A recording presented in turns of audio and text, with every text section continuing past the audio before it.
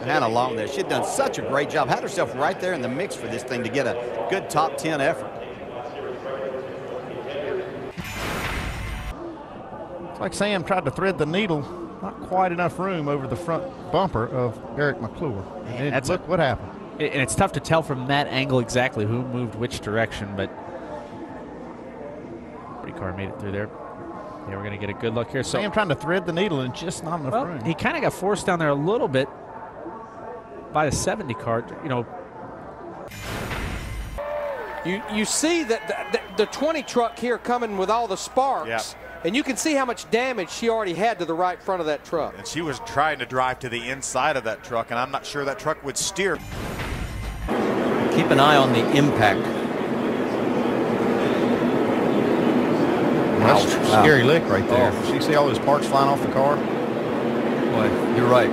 It's great to see her able to walk away from that one.